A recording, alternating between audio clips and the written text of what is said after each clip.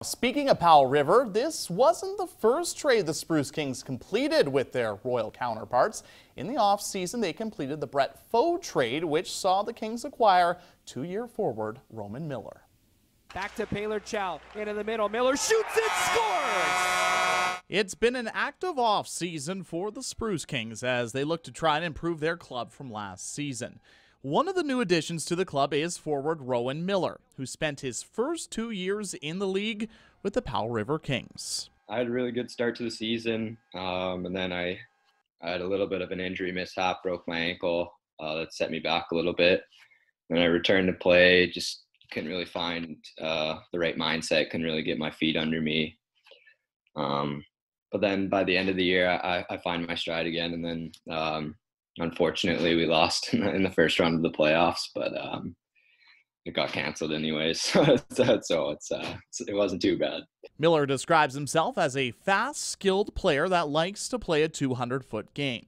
While he may only know a bit about the city of Prince George, he has already been in talks with the Kings brass regarding next year. I've talked to the coach there a bit.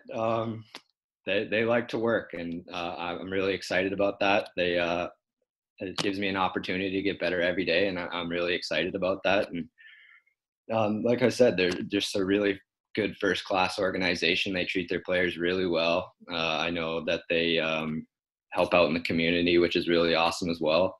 So I'm just really excited to get going and be a Spruce King. Many players have gone through a longer than normal off-season. But for Miller, he has been able to work on a few things he wants to improve on as he gets ready to play his first year with the Spruce Kings. I always like to try and get faster. I think it's just a big part of my game, and there's always room to improve. Definitely building strength in my legs, definitely the upper body just for a little bit of corner battles. But yeah, just mostly speed, explosiveness, and power. Just trying to get out of those tight areas as fast as possible and open up a space for myself.